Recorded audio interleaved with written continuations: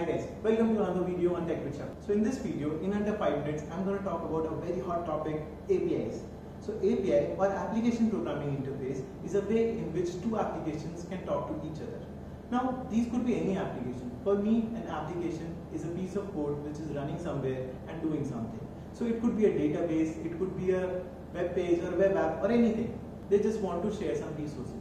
It's kind of like a one-sided relationship. It has some extra resource this guy wants it. So what kind of resources? Let's take up an example.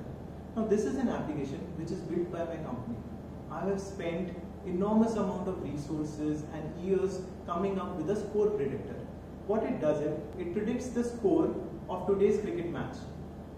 Now I've used machine learning, neural networks and all those hotshot technologies to come up with a 95% accuracy. Everyone wants it. All these applications like ESPN, Hotstar, Star Sports, all of them are running after this. Even Akash Chopra wants it. अब जब सब मांग रहे हैं तो मना कैसे कर सकते हैं? But I wouldn't just straight away give it out for free. I would want to monetize this application, right? So what I'll do is I'll come up with a paid API. This API, using this API, anyone can send out a request like what will be the score today, and will get a response. The score today will be around 370. So this solves the purpose of the users. They are able to, without even knowing what is going on inside, without having a clue what this algorithm is about, they are able to reap the benefits of the algorithm. That's what they wanted. And on the other side, I have come out with a subscription plan where on this API, I am able to monetize based on monthly subscription or yearly subscription or number of requests. I'm charging all the users with some amount. So as my users will grow, I am able to charge more and more through this API. Now this is just one kind of extra resource. It could be anything. It could be a flight booking API by Indigo, which can be used by flight aggregators like Make My Trip or GoIbigo. It could be data. We all know that social media platforms like Facebook, Instagram, Twitter generate enormous amounts of data every day, and they can share this data with the developers.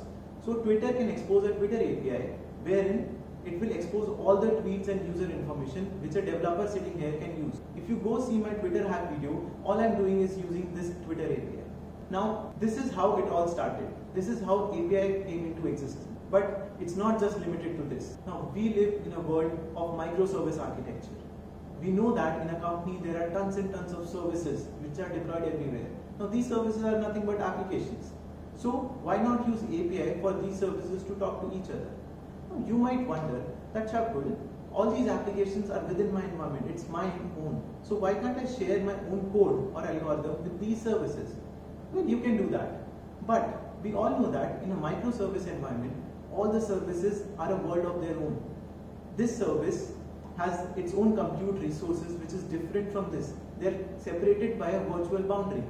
I don't even want a single line of code to be shared between these services. They have totally different environment. Now as a developer, I just want to reap out the benefits. I don't even want to know what is going on there. So why not use an API? Now let's take up an example. In my previous video, I designed an e-wallet using microservice architecture. I had an auth service and an update DB service. Now as a developer, if I'm working on the send button, what I'll do is for authorization, I'll call the auth service API, and for updating the DB, I'll call the update DB service. Now this makes my life so much easier.